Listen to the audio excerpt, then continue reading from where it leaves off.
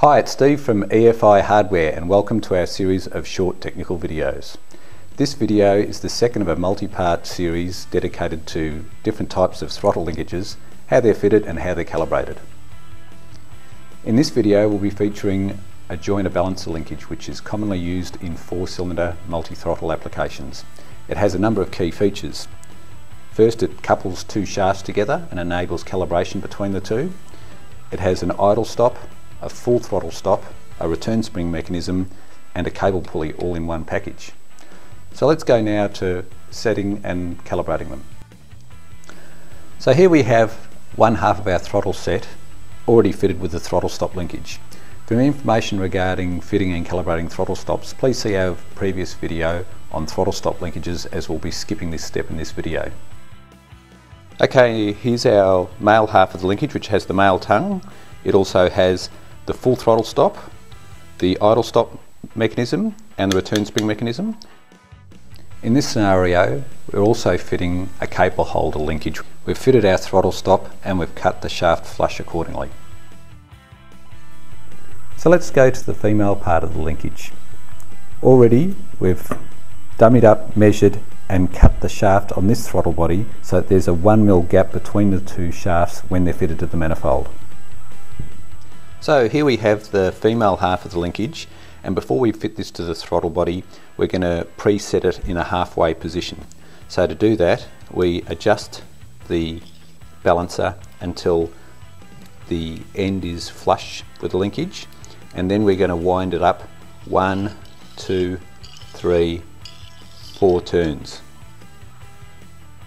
So here we have the male half of the linkage, and I'm just going to show you how the female part of the linkage hooks in. So that's our female linkage hooked in on the male part of the linkage. The adjuster is set at halfway as we just did before, and as you'll notice the cable pull when it actuates will always push against the hard pin, and we've got the spring on the other side which allows adjustment. So at this point we need to adjust the throttle stop so that it's all the way backed off and the butterfly is actually closing on the bore temporarily. So the next step is to couple the two linkages of our throttles together and fit them to the manifold.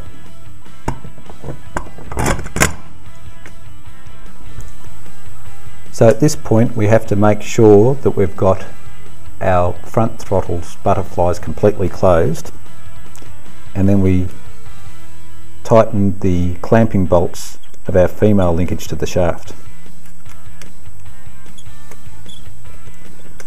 So at this point both throttles are fully closed and the adjuster is halfway set.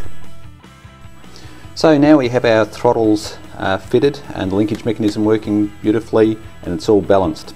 However, on some engines we have to see different levels of vacuum between one cylinder and another, and this can be an issue when you've got one shaft with two butterflies and they're getting a difference in vacuum reading. That's where the idle speed screws come into action. With small adjustments and once again the synchrometer, you can get the idle perfect. Okay, so now fitting the throttle cable. We have our little ball fitting that goes into the eye of the cable pull linkage. That gets inserted through our cable holder.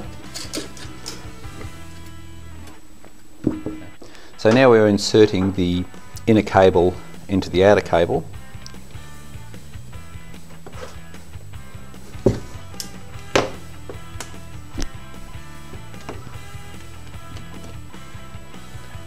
And there we have our throttle linkage. I hope you enjoyed this video, and check out our other videos at our website www.efihardware.com and YouTube channel EFI Hardware. Thanks for watching.